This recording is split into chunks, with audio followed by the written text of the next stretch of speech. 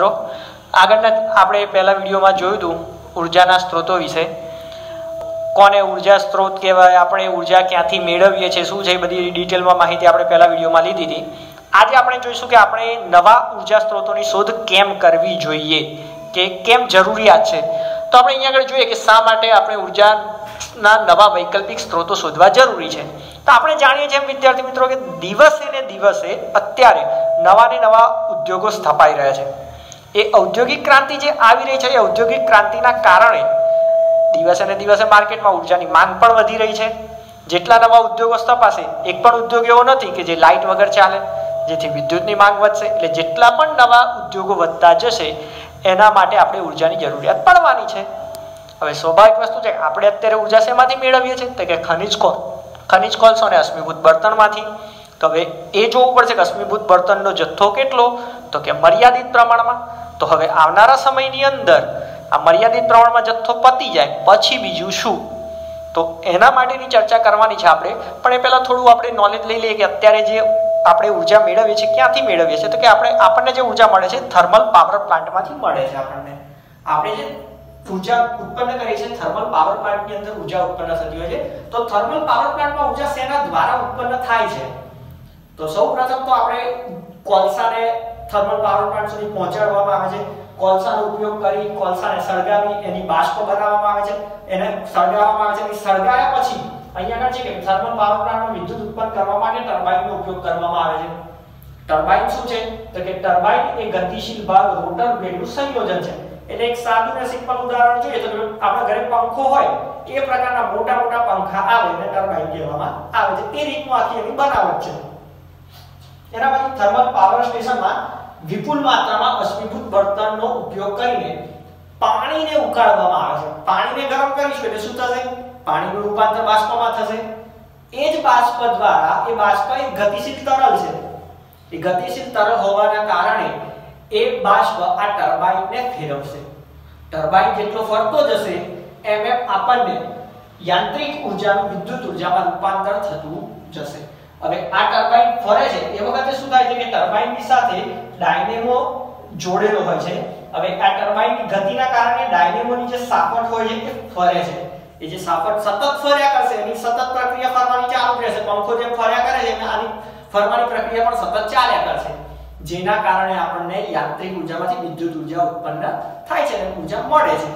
હવે આ જ રીતની સિમિલર પ્રોસેસ, સેમ પ્રોસેસ થાય છે જળ વિદ્યુતની અંદર. થોડો ઘણો ફેર છે જળ વિદ્યુતમાં. અહીંયા આગળ પાણીને ગરમ કરતા હતા, જળ વિદ્યુતમાં પાણીને ગરમ કરવાનું નથી. જળ વિદ્યુતની અંદર શું થાય છે તો કે મોટી મોટી નદીઓ ઉપર બંધ બાંધવામાં આવે છે. એટલે કે પાણીને નીચલા લેવલથી ઊંચા લેવલ સુધી લઈ જવામાં આવે છે અને ત્યાં એને સ્થિર કરી દેવામાં આવે છે, એની ગતિને અટકાવી દેવામાં આવે છે. અને પછી એ બાંધેલા બંધમાં પાણીને રોકી અને પછી એને ઉપરથી નીચે ધોધ સ્વરૂપે પાડવામાં આવે છે. એટલે કે પાણીને રોકી અને બંધ દ્વારા ગતિમાં લાવવામાં આવે છે. હવે ધોધ સ્વરૂપે પાણી નીચે પડશે. ધોધ સ્વરૂપે પાણી નીચે પડે છે. હવે જે ધોધ સ્વરૂપે પાણી નીચે પડે છે એ પાણી નીચે પડે એ સમયે નીચે ટર્બાઇન મૂકેલા હોય છે. જે પ્રમાણે થર્મલ પાવર સ્ટેશનમાં ટર્બાઇન હોતા હતા એમ ટર્બાઇનની ગોઠવણી એવા પ્રકારે હોય છે કે જેથી ધોધ સ્વરૂપે પડતા પાણીની મદદથી ટર્બાઇન ફરે. આ સિમ્પલ પ્રોસેસ છે જે ટર્બાઇન ફેરવવાની પ્રોસેસ અહીંયા આગળ થર્મલ પાવર સ્ટેશનમાંથી એ જળ વિદ્યુતમાં છે અને આના દ્વારા આપણે જળ વિદ્યુત ઉત્પન્ન કરીએ છીએ. પણ આ જળ વિદ્યુત ઉત્પન્ન કરીએ છીએ આપણને કેટલું સરળ લાગે છે કે પાણી રોકી દેવાનું, ધોધ સ્વરૂપે નીચે પાડી દેવાનું એટલે આપણને ઊર્જા મળી ગઈ, વિદ્યુત ઉત્પન્ન થઈ ગઈ. ના, એવું નથી. આના પાછળના પણ ઘણા બધા નુકસાન છે. તો આની પાછળના જળ વિદ્યુત ઉત્પન્ન કરવાના નુકસાન શું છે એટલે કે ગેરફાયદા.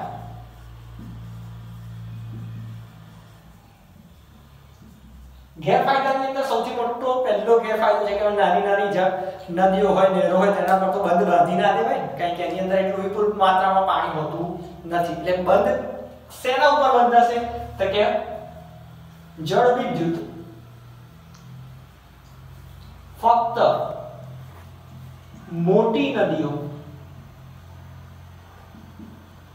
પર બંધ બાંધી મેળવી શકાય છે. બીજો ગેરફાયદો કે બંધ બાંધવો હોય તો એમને તો બંધ બંધાઈ જાય નહીં, એના પાછળનો જે ખર્ચ છે એ ખૂબ વધુ હોય છે. તો અહીંયા આગળ લખીએ કે ખર્ચ વધુ આવે છે. શેના માટેનો? બંધ બાંધવા માટેનો. હવે બંધ બાંધીશું એટલે કે આપણે આખું ઇન્ફ્રાસ્ટ્રક્ચર ઊભું કરીએ છીએ. તો ઇન્ફ્રાસ્ટ્રક્ચર જે ઊભું કરીએ છીએ એના માટે આપણે સ્વાભાવિક વસ્તુ નદી છે, નદીનો તટ છે, તો એની આજુબાજુ ઘણા બધા વૃક્ષો હશે, તો આપણે વૃક્ષો કાપવા પડશે. તો બંધ બાંધવાથી પર્યાવરણને પણ નુકસાન થાય છે. બંધ બાંધવાથી પર્યાવરણને નુકસાન થાય છે. બીજો ગેરફાયદો શું તો કે હવે બંધ બાંધીએ એટલે સ્વાભાવિક વસ્તુ છે કે નજીકના એરિયાની અંદર રહેતા લોકોનું સ્થળાંતર કરાવવું પડે. લોકોને ત્યાં નજીકના એરિયામાં રહેવા ના દેવાય. કેમ ના રહેવા દેવાય? કારણ કે બંધ હશે, નાનો અમથો તો બંધ નહીં હોય, એની અંદર ઘણા લાખો લીટરની અંદર પાણી સંગ્રહાયેલું હશે. હવે જો કદાચ કોઈ સમય એવો આવે, કુદરતી આપત્તિ એવી આવે કે જો એ બંધ તૂટી જાય તો શું થાય? તો કે આજુબાજુના જેટલા પણ ગામડા હોય એ બધા જ પાણીમાં ડૂબી જાય. તો સ્થાનિક લોકોનું સ્થળાંતરણ કરાવવું પડે. સ્થાનિક લોકોનું સ્થળાંતરણ કરાવવું પડે. હવે સ્થાનિક લોકોનું સ્થળાંતર કરાવવું એ બહુ મોટો પ્રશ્ન નથી બાળકો, પણ સ્થાનિક લોકોને હવે જ્યાં રહેતા હોય ત્યાં એમને પોતાનું ઘર હોય. હવે સ્વાભાવિક તમને એમ કહેવામાં આવે કે તમારું ઘર છોડીને જતા હોય છે, બીજે રહેવા જતા હોય, તો તમે પહેલું શું કહો? મારા ઘરનું શું? આ પ્રશ્ન બધાને થાય. તો સરકાર માટે સૌથી મોટી એક મુશ્કેલી કહો તો આ જ છે કે ભાઈ જે સ્થાનિક લોકોનું તમે સ્થળાંતર કરાવો છો એ લોકો માટે વસવાટ માટેની આયોજન કરવું પડે છે. આટલી બધી વસ્તુઓ થાય ત્યારે જળ વિદ્યુત ઉત્પન્ન થાય. જળ વિદ્યુતના ફાયદા પણ છે સતત. હવે એવું નથી કે પાણી પૃથ્વી પરથી ખાલી થઈ જવાનું છે, એટલે સતત વીજળી આપ્યા કરશે આપણને, પણ એની સામે એના આટલા બધા ગેરફાયદા પણ છે. એના પછી આવે છે આપણે સૂર્ય ઊર્જા. તો સૂર્ય ઊર્જામાં આપણે બે વસ્તુ છે. એક છે સૂર્ય કુકર અને બીજી વસ્તુ છે સોલર સેલ. આ બે વસ્તુ દ્વારા આપણે સૂર્યમાંથી ઊર્જા મેળવીએ છીએ. એમાં સૌથી પહેલું આપણે જોઈએ કે ભાઈ સૂર્ય કુકર. તો સૂર્ય કુકર શું છે? તો કે સૂર્ય કુકર એટલે એક ધાતુની પેટી આવે છે. એની અંદર બીજું કોઈ એની કઈ રચના બહુ મોટી છે નહીં. એની અંદર શું હોય છે? ધાતુની પેટી. ધાતુની પેટીની અંદર ધાતુના જ બીજા ડબ્બા હોય છે નાના નાના. એટલે ધાતુના ડબ્બા રહેલા હોય છે. હવે ધાતુની પેટીનું ઢાંકણું જેવું આપણે ઉપર આમ ધાતુની પેટી ખોલીએ એટલે તરત ત્યાં ઉપરના ભાગમાં અરીસો લગાવેલો હોય છે. એના પછી ધાતુની પેટી ઉપર એક પારદર્શક કાચ લગાવેલો હોય છે.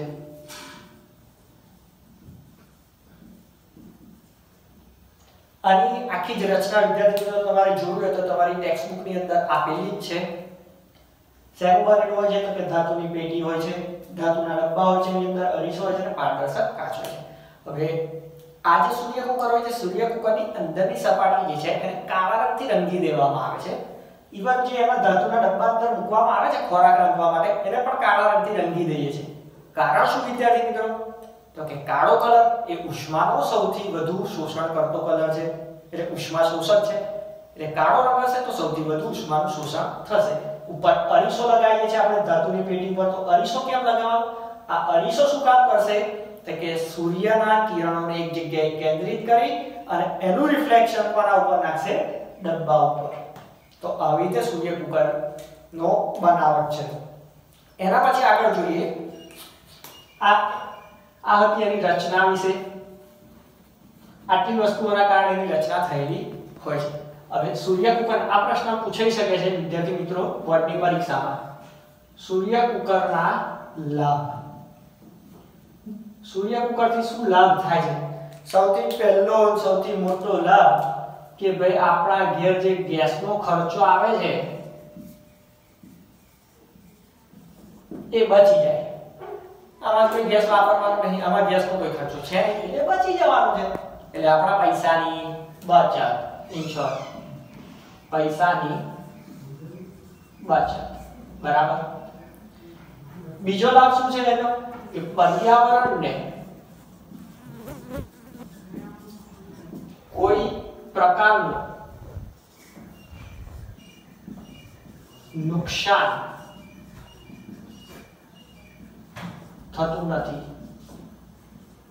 અને એના પછીનો સારામાં સારો લાભ મિત્રો કે જ્યારે પણ આપણે ગેસ ઉપર જમવા બનાવતા હોય ત્યારે જોજો તમે કે વટાણાનું શાક જ્યારે મમ્મી ઘેર બનાવે ત્યારે વટાણા કેવા એકદમ પહેલા તો લીલા લીલા રંગના હોય મસ્ત, પછી જ્યારે શાક ગરમ કરી અને એને કમ્પ્લીટ શાક બની જાય પછી એ વટાણાનો કલર જોવા તો થોડો બ્લેક પડતો આવી જાય છે.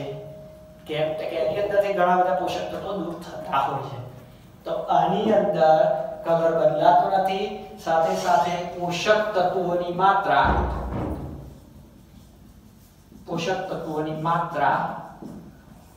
જળવાઈ રહે છે. આટલા બધા એનો લાભ છે. જે વસ્તુ આપણે જાણીએ છીએ કે દરેક સિક્કાની બે બાજુ હોય, એમ જો આના લાભ હોય તો આના ગેરલાભ પણ હોય. તો સૂર્ય કુકરના ગેરલાભ.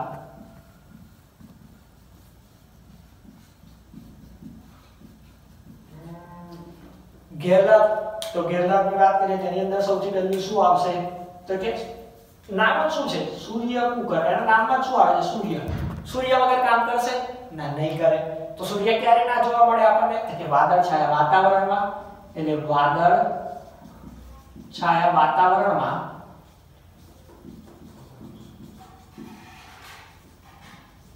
કાર્યરત નથી. એટલે કે એની ઉપર વાદળ છાયા વાતાવરણમાં આપણે ખાવાનું બનાવી શકતા નથી. બીજું કે જ્યારે સૂર્ય આથમી જાય છે એટલે સાંજના સમયે આપણે આની અંદર જમવાનું બનાવી શકતા નથી. સાંજના સમયે જમવાનું બનાવી શકાતું નથી. ત્રીજો ગેરલાભ શું? તો કે આપણે જ્યારે ભૂખ લાગે મમ્મી કહે મમ્મી ખાવું છે, મમ્મી ગેસ ઉપર તરત 8 વાગે કુકર મૂકે 8:15 ઉતારી લે, 15 મિનિટમાં તો જમવાનું તૈયાર, છોકરો પેટ ભરી ખાઈ. આમાં એ શક્ય નથી. આની અંદર જમવા બનવા માટે મિનિમમ કલાક લાગે છે. ખોરાક રંધાવા માટે 1 થી 2 કલાક નો સમય લાગે છે.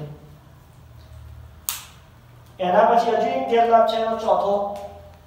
એ ગેરલાભમાં શું છે કે આપણને ખબર છે કે પૃથ્વી સતત ગોળ ફર્યા કરે, સાથે સાથે સૂર્યની આજુબાજુ પણ ભ્રમણ કરે છે. એટલે તમે જોશો કે સવારે સૂર્ય પૂર્વમાં હોય તો ધીરે ધીરે સમય જતા એ પશ્ચિમ તરફ આવતો જાય છે. તો એનો મતલબ શું કે 10, 15 મિનિટ, 20 મિનિટ, 30 મિનિટે આપણે સતત એને જોયા કરવું પડશે સૂર્ય કુકરને કે ભાઈ એ સૂર્યના કિરણો અરીસા ઉપર કેન્દ્રિત થાય છે કે નહીં. એટલે એને 10 મિનિટ, 15 મિનિટે 10 થી 15 મિનિટના ગાળામાં દિશા બદલવી પડે છે.